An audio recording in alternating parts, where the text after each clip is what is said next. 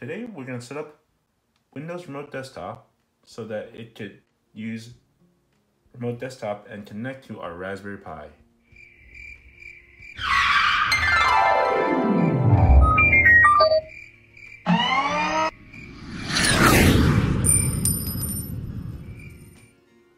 The Remote Desktop is a proprietary software from Microsoft that comes standard with every single Windows installation. So if you open your Start menu and type Remote Desktop, you see that there's a Remote Desktop Connections application. Enter, and this window will appear. If you type in the IP address or the computer name if it's on the same network and you have a host name, it will start a connection between your Windows computer to your designated machine, which in our case would be the Raspberry Pi.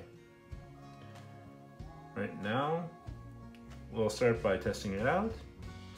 Once again, if we want to see if we have what is our IP, we simply hover over mouse over the Wi-Fi and check our IP address, which is 192.168.0.115. Zoom out, and we type the same thing here, 192.168.0.115. And when we press enter, it will scan our network for the machine and try to connect.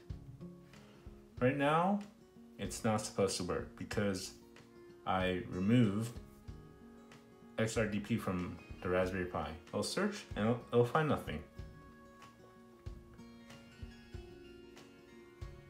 But if we go back here, oh, there you go. See, you can't find it. Go back here. We're gonna start by installing xrdp. So the command is sudo. Let's zoom in.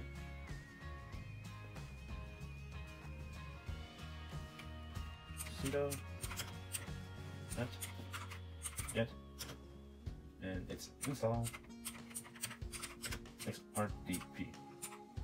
Enter. We'll install it. Zoom out. Downloading the packages.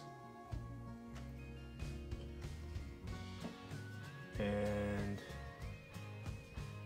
it should have started the service. I'm not sure, but we're gonna try it out on our Windows machine here. Same thing, same application. Remember to put the IP address here. Connect.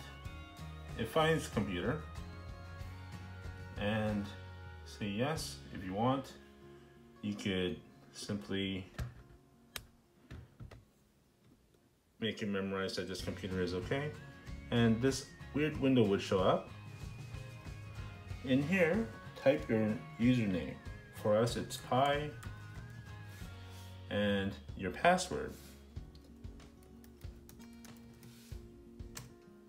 Enter, and it'll start a session where we're remotely connected to the Raspberry Pi. See? It's almost a mirror. You're not going to see the same thing because it's two different sessions. But what this allows us to do is fully use the graphical interface of the Raspberry Pi on our Windows machine without attaching a monitor or a keyboard to our Raspberry Pi. So that's it for today. I hope you enjoyed it.